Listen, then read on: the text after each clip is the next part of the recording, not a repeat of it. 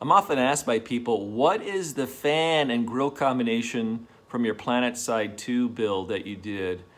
Well, what it is a 120 millimeter LAPA chopper, L-A-P-A chopper, and it's the original chopper, not the advanced version. The advanced version doesn't have the same LED pattern as this one.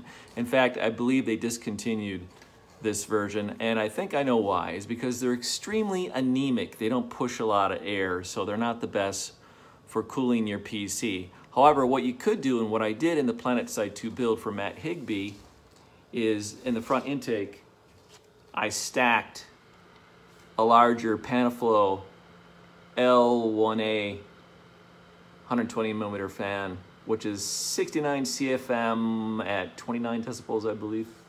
I just stacked it. So now we've got the airflow we want with that cool look. Yeah, I believe that's why the LAPA original fans were replaced by the advanced version. Now the advanced version, which you can find on Amazon, is not the same LED pattern as this. It's not as cool. I like this because it has that kind of turbine engine effect to it. It's pretty damn awesome. And I could see myself still using these for projects and then just stacking the fan just because it looks so cool. Now on these Overkill grills, we have a black anodized version too.